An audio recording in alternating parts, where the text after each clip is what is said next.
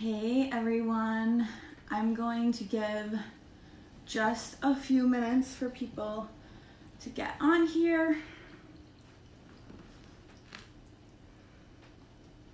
I don't want my feet on this acupressure mat.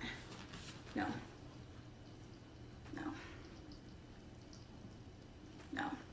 Hey McKenna, get back. I am just giving a few minutes for people to join. Hey Heather. I'm gonna scoot this a little closer. My date is now, my state, oh yeah. Yes, we're shut down. I think I told you guys this. I'm in the New York area, and it is pretty crazy. We're tripling our cases by the day. So since most people voted for mindset and tapping stuff, we're gonna do a tapping today. But if there's anything that you guys need to talk about or get out, send that to me and we can try to, tap some of that in the tapping session. If you're not familiar with tapping, it is a form of meditation. If you're one of those people that tend to get distracted meditating or just find it really hard to focus on just relaxing and things like that, this kind of helps keep you busy. And I'll show you the points for tapping briefly.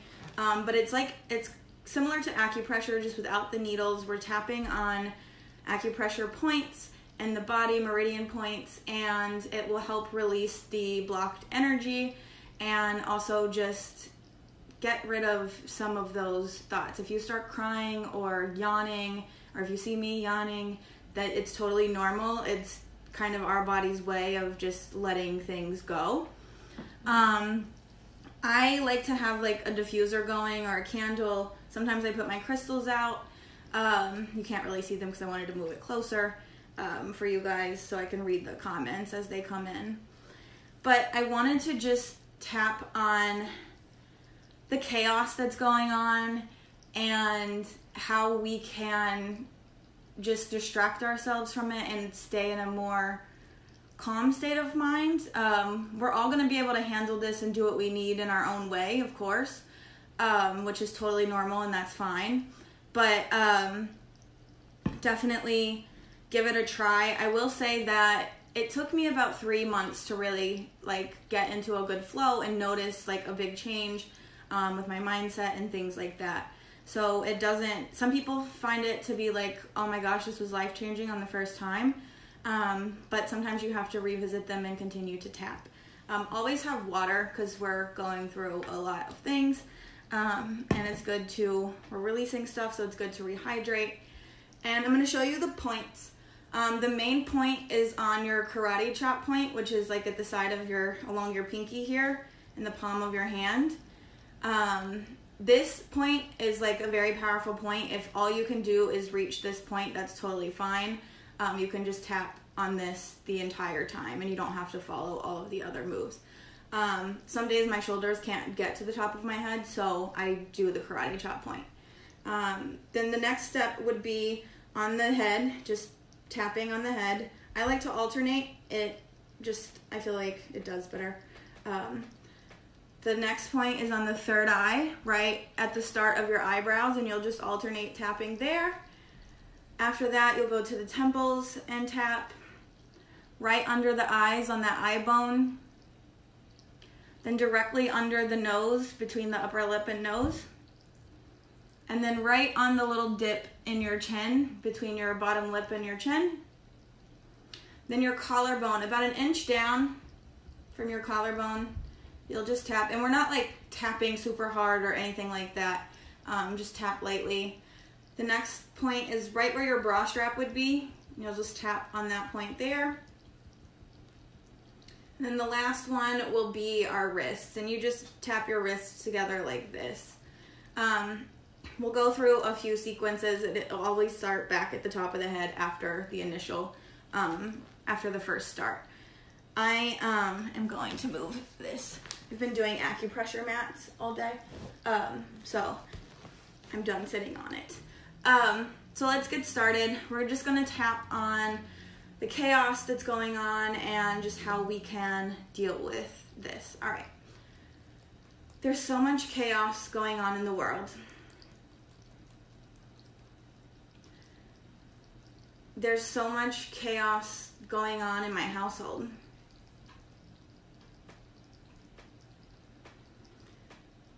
I'm just not sure exactly what to do about the chaos that's going on, but I love and accept and forgive myself anyway.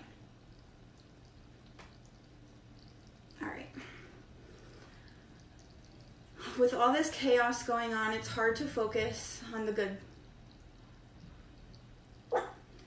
It's hard to get past the media. It's hard to see everyone talking about it on social media.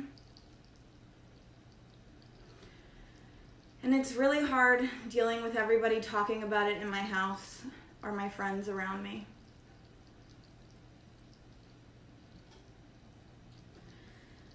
It's just, I don't want to focus on it all the time. I want to be aware of what's going on around me.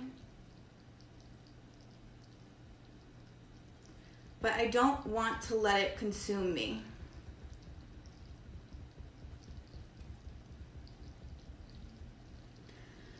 And some days I feel like it can be very consuming.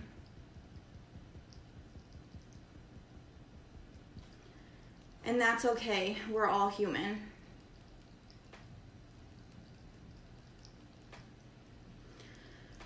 When I'm starting to get consumed by the chaos,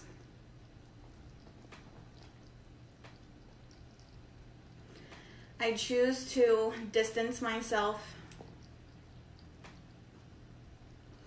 I choose to find a healthy distraction. And I choose to just have fun with those around me.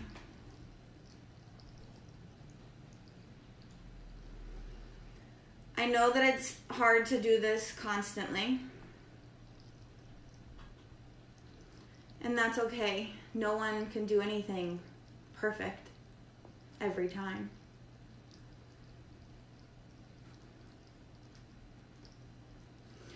We are allowed to process this how we need.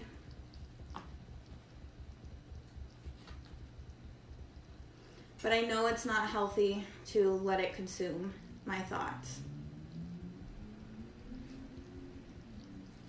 And I choose to release the worry and the fear around the chaos. And focus on something else, anything. Maybe I'll write a book. Maybe I'll start that online business I always wanted to. Maybe I'll just get in a good self-care routine.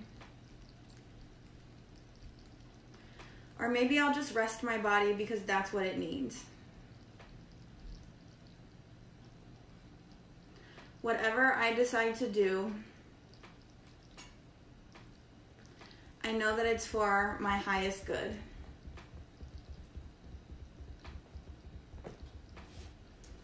And when I do things for my highest good, it's easier to block out all of the negative.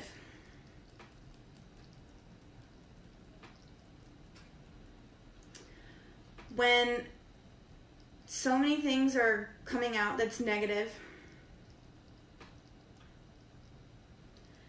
I choose to stay knowledgeable, but focus on more positive things.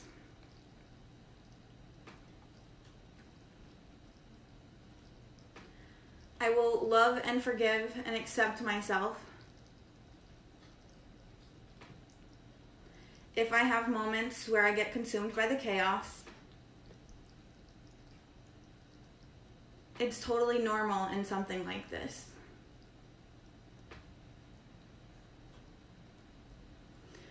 I can process this however I feel I need to.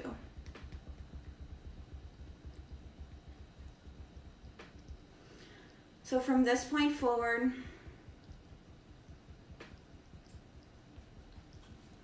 I choose to focus on things that bring me joy during the chaos. All right, now take a deep breath in and hold it at the top. And let it go. All right, so you'll definitely want to drink some water. You may need to tap on through it again. And for anything that comes up, any emotions, it's totally normal. Let yourself process them how you need to. Nobody should be telling you how to handle this. But if you want to go for a more calmer approach, then that's totally fine and normal. And that's just the way that you choose to do this. But we're not perfect. I can let my family let me get consumed by what's going on.